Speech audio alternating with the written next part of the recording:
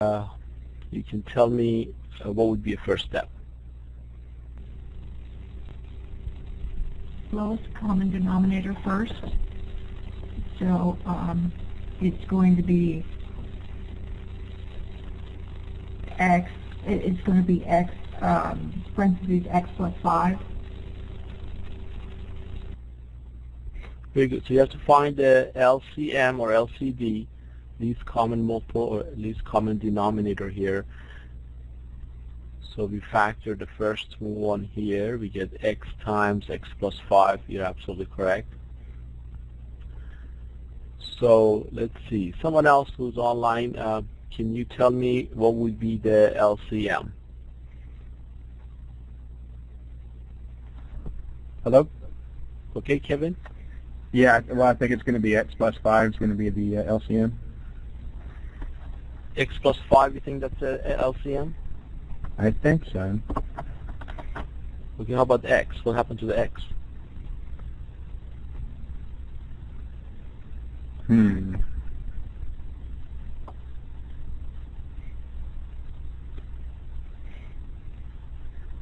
not sure. Okay, so the question is, what is the LCM between x and x plus 5? That's the question, really. What is the LCM? That's what we want to know what it is. So if you relate this to simple numbers, maybe make it easier to see what it is. Kevin, if I wanted to find the LCM between 2 and 3, can you tell me, this question is for Kevin, what would be the LCM between 2 and 3?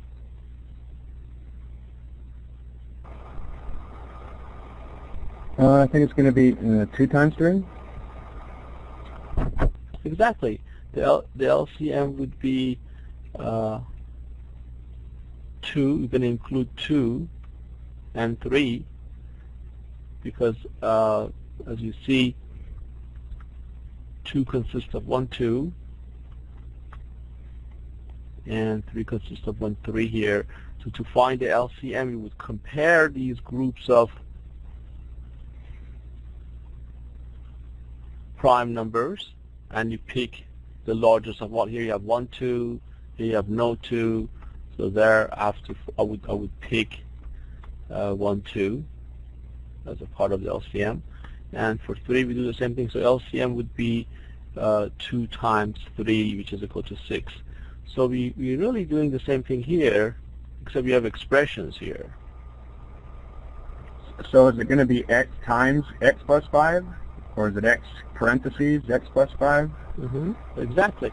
The LCM would be x times x plus 5. That would be the product of these two, just like the product of 2 and 3 was the LCM. So this is how you find the LCM between these two. So it would be x times x plus 5. So once we find that, we want to make all these 3 fractions to have the same LCD. So the first one is already there, is x times x plus 5.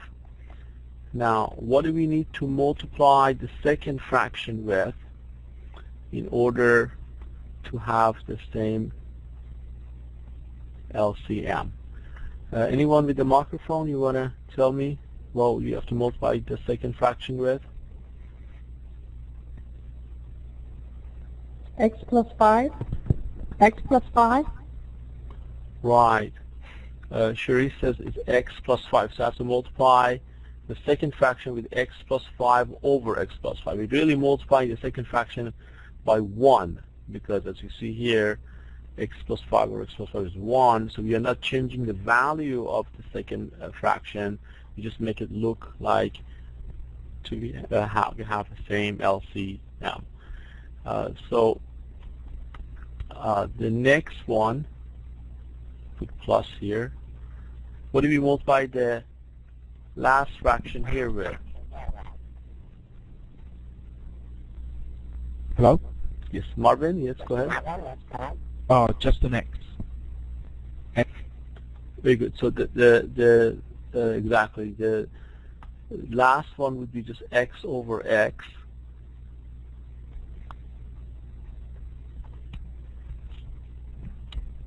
So now we have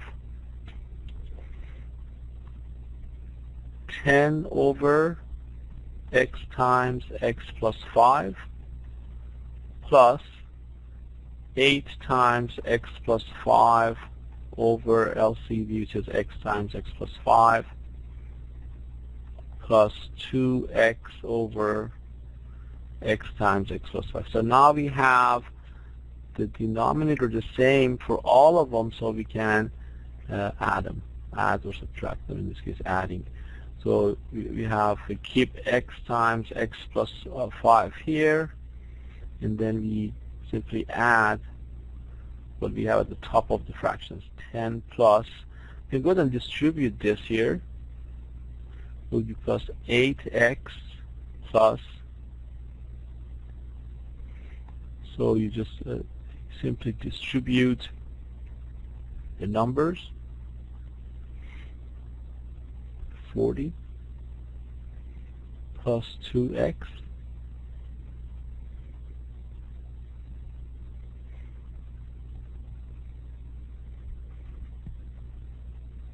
so that's what you get. So somebody can tell me what's the next step would be here over the microphone? Combine like terms. Okay, very good. We combine like terms. So if we combine like terms, what do we get? Go ahead. 50 plus 10x. Good. So we can write 10x plus 50 or 50 plus 10x. Okay. Can I reduce this?